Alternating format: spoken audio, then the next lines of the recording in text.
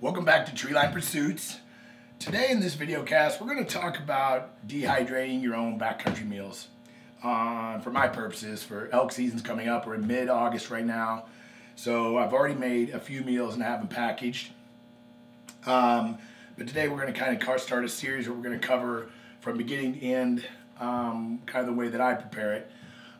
For those of you that are kind of new to dehydrating, you're going to realize real quickly that dehydrating meals and particularly meals and trying to rehydrate them, meaning cooking them, is a little more involved than rehydrating and cooking freeze-dried meals.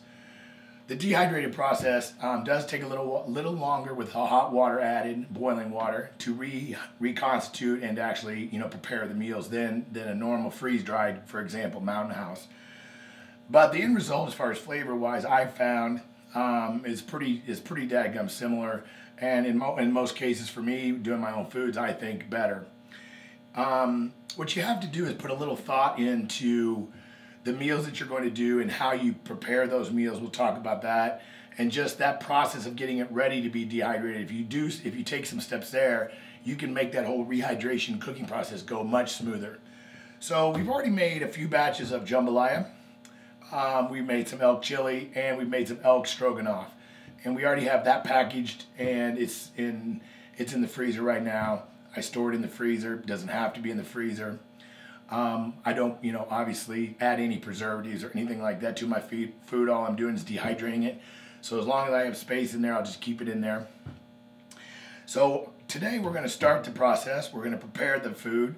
We're going to get it into the dehydrator. And then we'll come back and finish up the segment, taking it out and showing you how I package it. I've decided to take I know a lot of guys that package it into freezer Ziplocs and cook them in freezer Ziplocs. I decided to take one step further, and I went to, we'll talk about this, sorbonate systems, and bought the actual stand-up mylar pouches that can be vacuum sealed and have the tear off top of the zipper, very similar, if not identical, to what Mountain House uses. So that makes the process really nice. It makes cooking it really easy for me, and you'll see that at the end of this segment. But to start with, we're going to just go through how we actually get the meal ready to go into the dehydrator. So first of all, my amazing wife cooked up some elk spaghetti, our last batch of elk. I was lucky enough to harvest 3 elk last year, and we're on our last bit of hamburger. Our family eats a lot of elk. So the pressure's on. September's here. September's coming. So I think I have 4 elk tags this year in a couple different states, and so we'll see if we can fill some of those. But what we did different with the spaghetti was a friend of mine, Ty Stubblefield, aka 3 Arrow, here in Missoula, told me to use angel hair pasta instead of the regular pasta because they would be thinner, it'll dehydrate easier, and it'll rehydrate better when we're cooking. So that's what we're going to do here. So we've ground our meat up pretty fine.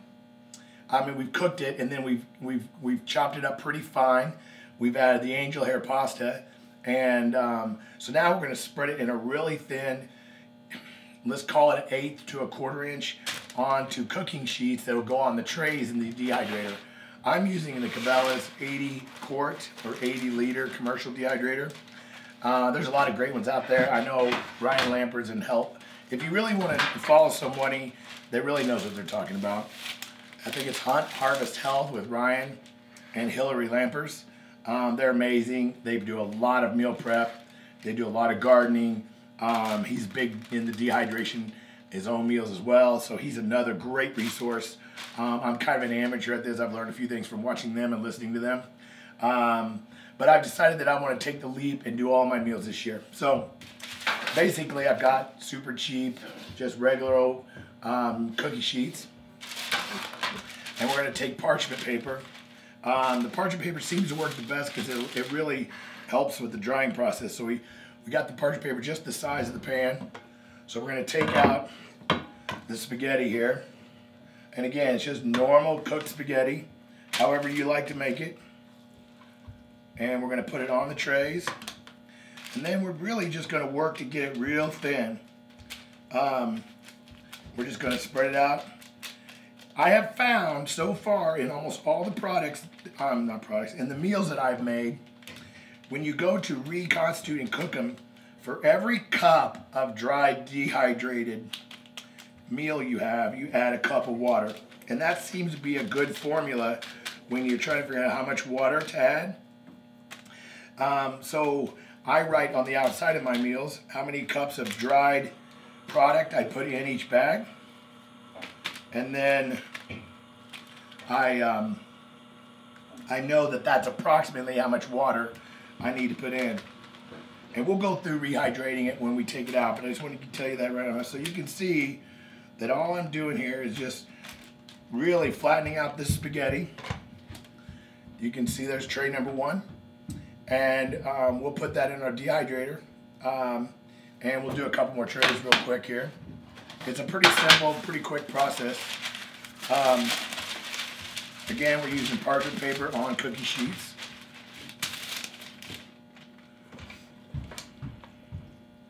So one other thing I'm going to add to mine.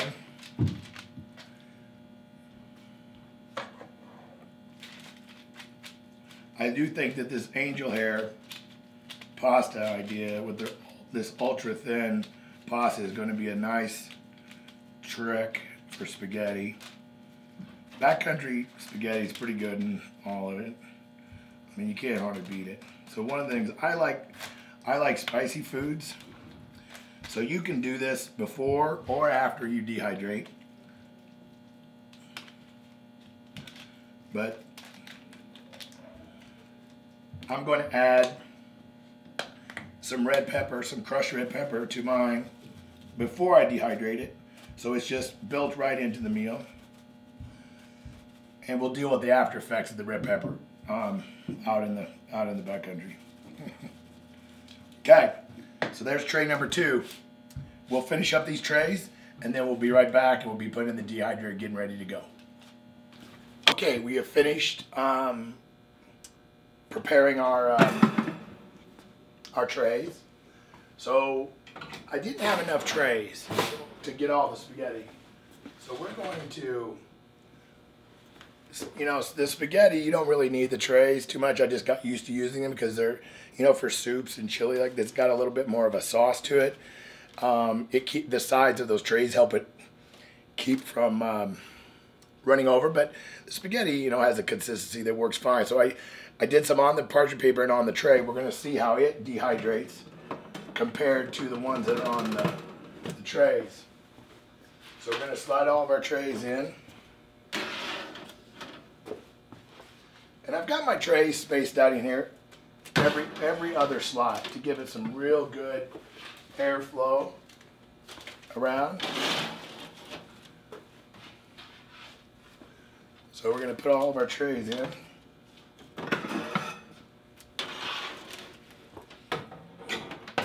Okay, so now that we've got all the trays in,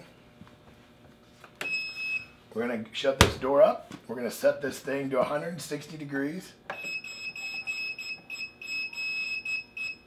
160 degrees. And we're going to go 10 hours. We're going to go 10 hours to start with. I really dehydrate it extremely well because I want it to be able to be stored on the shelf. I want very little moisture content in it. And when we package it, we'll put an oxygen absorber in it, just like kind of like you see with Mountain House, to remove all the oxygen that we cannot suck out with the vacuum sealer. So we've got it set for 160 degrees for 10 hours, and then we're on. And so we'll let it run, and when we come back, we will be pulling it out, and we'll go through the packaging process. Okay, so we're back, and we are about 13 hours after dehydration at 160 degrees in our Cabela's commercial dehydrator. I like to go a little longer than normal because I want our product to be really dry so that I can extend the shelf life and lighten the weight. So again, we did an angel hair spaghetti with a little bit of red pepper flakes. So we've got out our 5 trays, and I wanted to show you kind of what they look like in the trays. We did an experiment. So normally when I do foods with liquid, I do parchment paper on the cookie sheets. The only problem is it kind of restricts the airflow a little bit from the bottom, I would guess. But if you see, you can see it's coming off. It's really dry. So it comes off just like that. So then the second one I'll show you was one that we did. We just spread it out on the parchment paper, right on the grid. Air could get through this.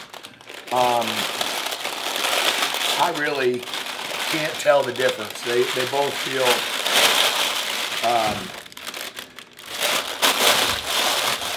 super. So what I'm doing is I'm putting the parchment paper on and just kind of breaking it up a little so we can package it. I don't want it broke up too much, but you want it, since it's dehydrated, not freeze dried, you want the pieces to make sure when you do add water that they can permeate through extremely well. So here's another batch. I got my assistant here today, Mr. Eli, the hiking machine. So he's gonna help me today. He loves to come down here in the Treeline Pursuits World Headquarters, don't you, buddy? We just got back from a big elk scouting trip. We did 16 to 18 miles in 2 days. Caught some grayling and did a lot of elk scouting, didn't we, bud? And we found some good sign, and the place looked really good. So now we got to get our meals ready to head in a couple weeks. Apologize for the noise. This parchment paper, once it goes through the dehydrator, is very noisy.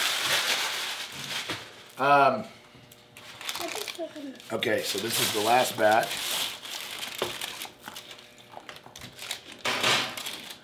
Okay, so we're going to get these trays and these trays out of the way so you guys can see what's going on. Okay, so what we're going to do here is, Eli, I'm going to break this up just a little bit, okay? Not too much, just enough to get it into where we can scoop out the cups. Okay, so this is our end goal. Again, like I said, I've decided to package them into mylar packs with the Ziploc and the tear top. So this one is a regular mylar pouch that I've got jambalaya, or jambalaya, whatever you want to call it, in. And it does not have the stand-up bottom. My second order of bags, I decided to order a little bit bigger bag in case they're roughly about the same cost, so I might as well have a little bit of bigger bag. They don't weigh that much more in case I want to do a family size meal. If I want to cook more than one person, I can do that in these bigger meals, or I can go with one. So I kind of like the idea of these bigger ones. So these are zipper as well, and they're mylar, but what I like about these bags is they stand up. So kind of like Mountain House packs. I've got these from Sorbonnet Systems. I think it's sorbonnetsystems.com. You can Google it. I got all of my mylar pouches from them. I also got the clear vacuum seal pouches. These I'll put dried fruits in, apples, banana chips for my pack. I'll do those in the clear. Main reason, I can just see, and we don't have a lot of shelf life on those, and we're not cooking in the bags. And then I've got some oxygen absorbers that I can throw in, very similar to Mountain House has, so that once we vacuum seal them, we can take the last bit of oxygen out with these, and we're golden. Okay, when we cut from the last segment, we were getting ready to vacuum seal a couple, and we had crushed up our product. Here are 2 bags that we filled and crushed, so you can see how they ended up. We've got 2 cups and 1 2.5. So we thought we would do one more to show you the finished product. So when we put this in here, we've decided that we're not going to put the oxygen absorbers in, like I mentioned. I think we have about 2 cups left. I may be sorry I put that 2.5 cups in.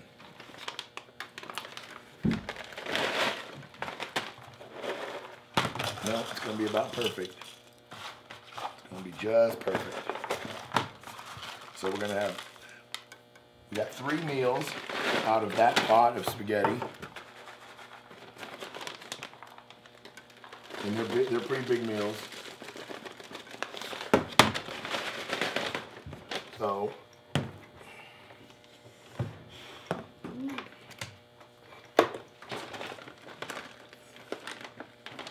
put it into our vacuum sealer. Lock down the corners. Turn it on.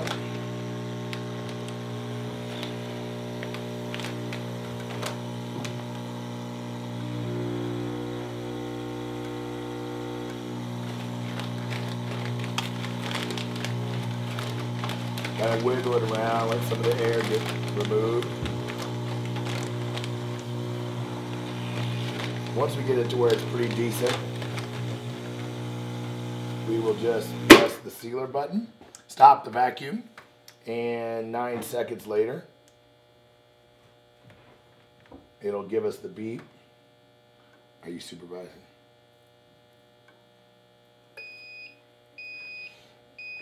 And unlock it, and we should be sealed up nice. Nice and tight seal on that one. Looks really great. So we're just going to make sure that the zip lock is zipped, even though it really probably doesn't have to be because the actual heat seal is right above the zip lock. So then, again, we just label it.